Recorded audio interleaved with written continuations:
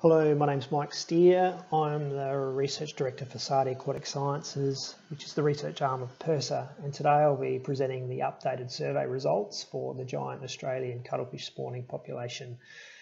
The purpose of this presentation is to give you some indication of how we undertake the surveys and interpreting the latest results.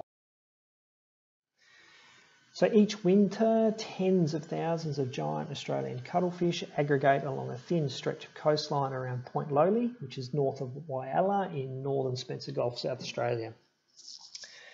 They tend to start aggregating in May, peak in June, and then peter off in July, August and September. Now SARDI undertake a survey every year, and we try and coincide that survey with the peak spawning in June, and we have 10 survey sites that extend around Point Lowly and up until Fitzgerald Bay. At each one of those sites we send a team of divers down, and those divers undertake anywhere between 4 and 8 50-metre transects. Along each of those 50-metre transects, any cuttlefish that is encountered within 1 metre either side of the tape is recorded, and the divers also try and record the sex of that animal and estimate its relative size. In times there could be quite a number of cuttlefish within that area, and the dives can take a considerable amount of time, and it's really important that when the divers are undertaking that survey, they check in all the crevices and dens and gaps in the rocky reef, because quite often you'll have females wedged right underneath the rocks where they're either taking refuge or they're actually laying eggs. What we then get is an estimate of how many cuttlefish there are per unit area, so how many per metre squared.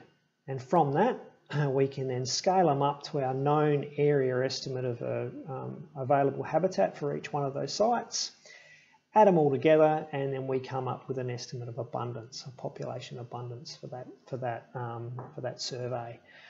The estimates of size then give us some indication of the relative weight of those individuals, and we can also calculate a relative biomass as well from those estimates of size. So we end up with two sources of information. We ended up with a time series of cuttlefish abundance, and we also have a time series of cuttlefish biomass. So here are the results from when we started in 1998 all the way through to this year. 1998 was the year when fishing was allowed, and 1999 is when the closure was put in place in False Bay. You can see that through time there was a decrease really to low levels in 2013, which was cause for concern, and there was a whole heap of research that was directed towards trying to understand the cause for that decline, and we've seen a subsequent rebound in that population quite dramatically over a relatively short period of time. And incredibly, we've seen, quite a large increase in the population abundance in 2020, a record level. So, in excess of 240,000 individuals were estimated to occur along that stretch of Point Lowly Reef in June of this year. We then come up with a biomass estimate, and you notice that even though we've got a record high cuttlefish abundance estimate, our biomass estimate isn't reflective of that record high. And there's a number of reasons for that. The main one is that the population seems to have consisted of a lot of smaller animals than it has in the past. And I'll go through that.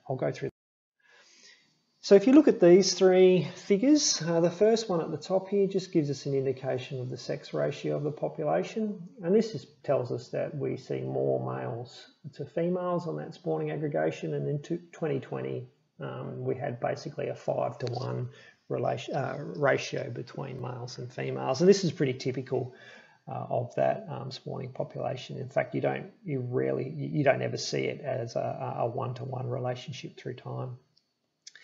Now, if we look at the average size of the animals, of the males and females across all surveys, this red line represents the long-term average for both males and females, and these bars represent the average size of those animals each subsequent survey. And you can see that we've had a decline in the relative size of males over the past 3 or 4 surveys, and similarly with females.